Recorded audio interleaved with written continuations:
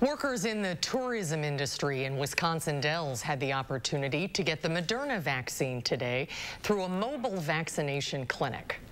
It's so important that we all get vaccinated, not only for our staff, but for the safety of our guests. We have all sorts of safety precautions already in place, from hand sanitizing stations to masks and social distancing markers, and now this is just one more way we can help to ensure our guests are safe.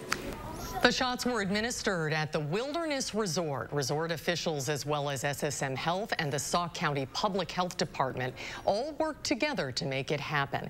The Wisconsin Dells hosts about 4 million visitors per year, and a safe return of tourism to the area is a key part of getting back to a new normal.